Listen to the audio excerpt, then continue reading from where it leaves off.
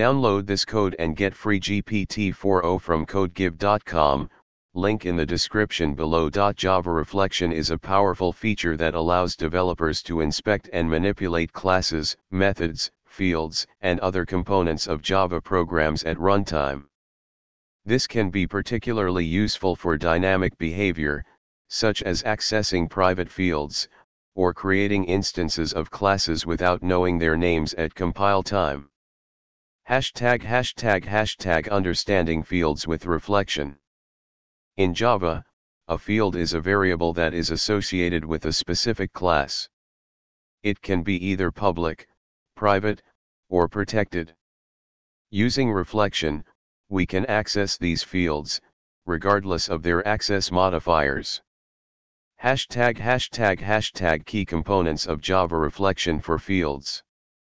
1. Class. The class provides methods to access the fields of a class. 2. Field class. The field class represents a field of a class or an interface and provides methods to access and manipulate the value of the field. Basic steps to access a field using reflection. 1. Get the class object, use class.forName, or getClass method. 2. Get the field, use getDeclaredField, or getField methods. 3. Set accessibility. If the field is private, you will need to set it accessible. 4. Get or set the field value, use get or set methods of the field class. Example code. Let's create a simple example where we have a class with private fields, and we will access and modify them using reflection. Explanation of the code. 1. Person class, a simple class with private fields name and age and a constructor. 2. Reflection example class. This class contains the main method where reflection is demonstrated. An instance of person is created. The class object is obtained using getClass. The private fields name and age are accessed using getDeclaredField.